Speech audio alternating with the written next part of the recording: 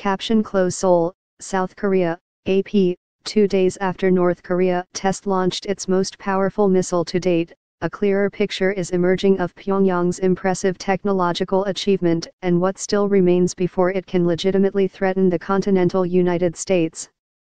Many questions remain, but there's broad agreement from government and outside analyses that the huge Hwasong-15 intercontinental ballistic missile represents a significant step forward, putting the North very close to its goal of a viable arsenal of nuclear-tipped long-range missiles maybe as early as the middle of next year.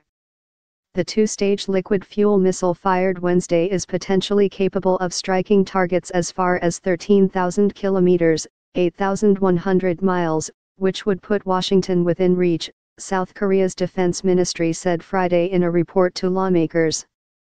It's also considerably larger than North Korea's previous ICBM, the Hwasong-14, and designed to deliver larger warheads, the ministry said.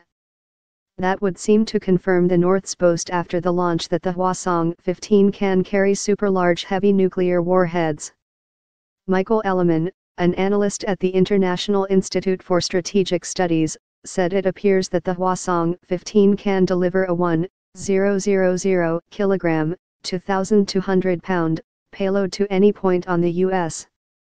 mainland. North Korea, which has so far conducted 6 nuclear tests, has almost certainly developed a nuclear warhead that weighs less than 700 kilograms, 1,543 pounds, if not one considerably lighter, Elliman wrote Friday on the 38 North website.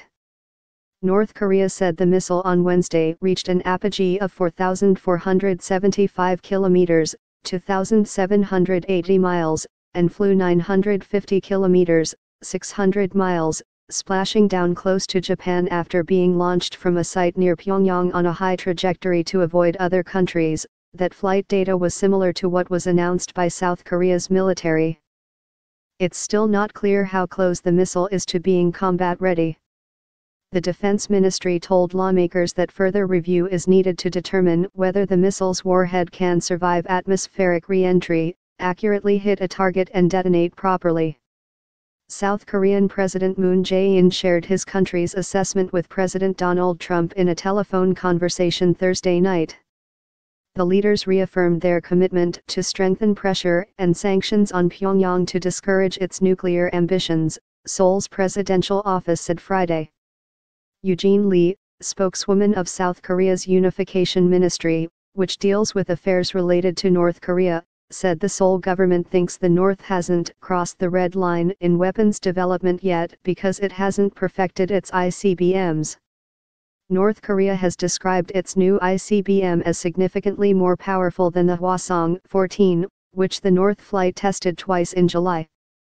Photos and video of the launch released by the North state media on Thursday confirm the Hwasong-15 is an entirely different beast. After initially assessing the missile as a modified version of the Hwasong-14 following Wednesday's launch, South Korea's military now says the Hwasong-15 is considerably larger and potentially capable of carrying bigger payloads. The Hwasong-15 is longer than the Hwasong-14 by 2 meters, 6.56 feet, and also thicker, particularly its second stage, which is 80 centimeters, 2.62 feet, wider than Hwasong-14's second stage, Seoul's defense ministry said.